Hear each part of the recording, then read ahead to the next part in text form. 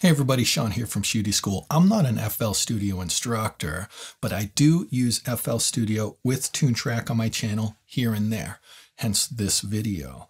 I bought FL Studio Fruity Loops over 20 years ago for under $100, and I'm still using that same license without paying for upgrades. That's why I respect ImageLine so much.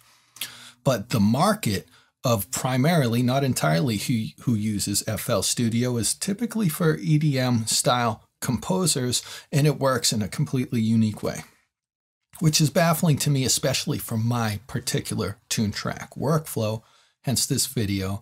So I want to present to you the problem and then the solution.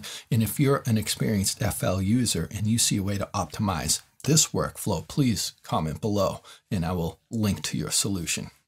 So here we go. So I have a fresh project in FL Studio. And if I just hit play, the default behavior, we'll watch the current time indicator right here. The behavior of FL Studio is it will just play one measure and that's it, as we can see here in the rack. Or if we switch over to song mode, which is where I'm going to be for the rest of this video, and hit play, we'll see that the playlist track is playing, but it's still only looping one measure. Why is that? I don't know. I've been told that's the way it is. End of story. And FL Studio is such a unique market. That's why it's baffling to me, but its workflow is very sensible to its market. So if it only loops one measure, what happens if I drag EZdrummer 3 out to a playlist track and drop it on one of the tracks? This is how I load plugins in FL Studio. And I'll just make a song instantly. I'll drag this down to the song creator and drop it. If the song creator seems interesting to you, you don't know what it is, I have a whole series on it on my channel. Check it out. But I just made an entire drum song instantly. It's about 125 or so measures long, okay? And when I dropped my virtual instrument on a playlist track, I got a one single measure empty block. Typically, MIDI goes into this timeline, but this is empty. It's just an empty block where you would write your own MIDI. Now, if I hit play, even though I have a 120-something long measure song, Fruity Loops only loops one measure. And that's because Fruity Loops in song mode, possibly in rack mode, I'm not sure, only plays the length of this timeline as long as it has content in it. And the content right now is a single measure empty MIDI block. So even though I have a full song here in EZdrummer 3, it still only loops one single measure. And might be driving some FL Studio people crazy that aren't familiar with Toontrack right now, so I'll explain the reason why I'm dealing with it this way. The number one solution to getting around this problem is to take this MIDI and drag it to FL Studio and drop it here and just have your MIDI in FL Studio. And no matter how hard I explain to them, I can't operate that way, because if I operate that way, I lose 80% of Toontrack's value by not having the MIDI in the song track here, where I can edit it, use the humanization, the bandmate, the edit playstyle. It's pretty endless, the editing features in EZdrummer that FL Studio can't do. So once I drag the MIDI out of a Toontrack product, I can no longer use those features anymore. That's why the MIDI must stay in the Toontrack product. And a rebuttal, which people just don't understand, the FL Studio users that don't understand Toontrack, which is totally understandable. I don't understand FL Studio.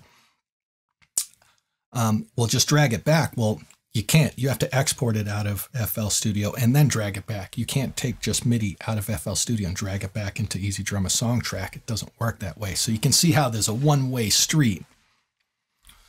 So how do I get around this one measure loop? Not just for this moment, but forever. Well, the workflow is this. Mousing over the side of this empty MIDI block, I can just start scrubbing it to the right. And I'll zoom out. I'll just keep scrubbing it to the right. And this is a pretty tedious task.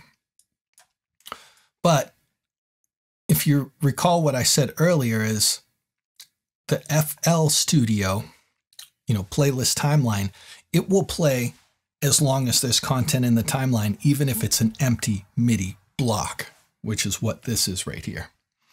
And I've dragged it out almost 400 measures. I might drag this out to 1,000 measures. I don't know. The point is the length of this empty MIDI block, you want to drag it out as long as your longest song could potentially be. So, I mean, if you're scoring a movie and you're doing a 15-minute, soundtrack, then you're going to want to figure out how many measures at what tempo is, 15-minute song track. So 785 measures is pretty safe. Again, we're going to talk about templates and not do this every time we open up FL Studio. We're going to do it only once. And I'm doing it right now. So now I have a almost 800 measure long empty MIDI block. So now if I keep an eye on my song track in EZdrummer 3 and hit play, it will play forever, or at least for the next 800 measures, which is plenty of time since this full song's only 125 measures long. Better than that, now that this content is here, that's not making any noise, it's just empty content, I can actually click anywhere I want in this 800 measures and hit play from that time, right? There's no drums because the drums end around here. So I'll click on, 97, 95.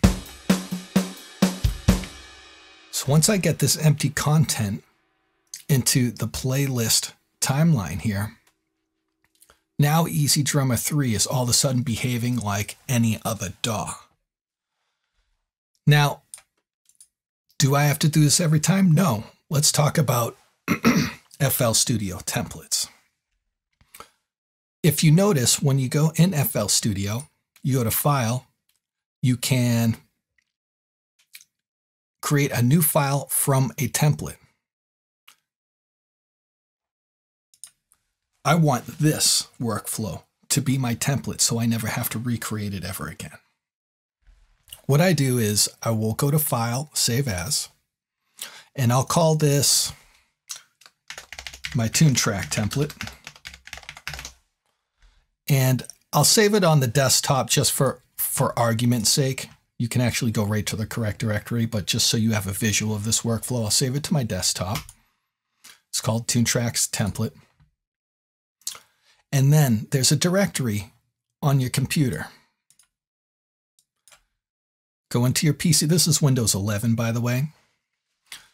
If you're on a 32-bit system, it might be in the program files 86, but I'm on a 64-bit system. So I'll go into my main drive, program files, image line, FL Studio, whatever version number you're on, data, templates, and we come up to a folder here with a bunch of folders in it. Here's our segregation of templates that Fruity Loops FL Studio uses. I can just drag my Toontrack template folder into here, or if you want to go crazy and make a bunch of templates, I'll just create a folder and I'll call it Shootie. So we know all of my templates that I want are going to be in this folder, and I'll drag that Toontrack template FL Studio file that I created into this directory, into this brand new folder I just made.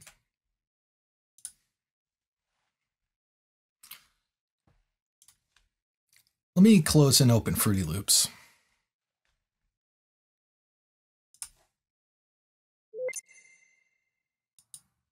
Now if I go to File, New from Template, there's a Shootie folder right there. And here's my Toontrack template. Here's my 800 measure long empty MIDI block. And now I can just click wherever I want and hit play, even if it's, 600 measures down the line. Now I can navigate like it's any other DAW's timeline. And no offense to the FL Studio workflow, I'm not going to pretend I understand it completely. But now it behaves as if I was in Pro Tools or Reaper or Cubase or fill in the blank of the DAW you use. And now it's a beautiful thing. Now I can build songs out in a super linear fashion, as opposed to the making beats workflow, which is just not my market. That's not what I do. So that's how it works. If you have a way to optimize this workflow, besides saying, Sean, just drag the MIDI out of EZdrummer into FL Studio, you obviously don't understand the purpose of this video. So people are going to comment that anyway. That's not the solution for me. I need the MIDI to remain inside my plugin and to be able to play and navigate like any other DAW. And that's why I presented this video to you. And if you're on Mac, let me switch over to Mac real quick. When trying to save templates on Mac, I'll go into my applications folder. I'll find image line, Fruity Loops, right here, Fruity Loops. And I'll right click on the application and I'll show the contents of the app. And that'll let us explore it. And I'll go into Contents, Resources, FL, Data, Templates, and then here's that template folder. So whatever template you saved on your desktop, you can just grab it, drag it, and drop it here. Or you can do what I did earlier, and you can right-click and you can make a folder that represents your projects. Like I'm making a Shootie folder now, and then I drag my saved files into here, and they will open up like templates. So please comment below if there's a way to optimize this. I'd love to know. This is the best workflow for me so far. And a shout out to the FL Studio 21 producers group on Facebook. Out of all the people that commented, one person understood exactly what I wanted and gave me the answer. And now I'm sharing that with you. Rock on.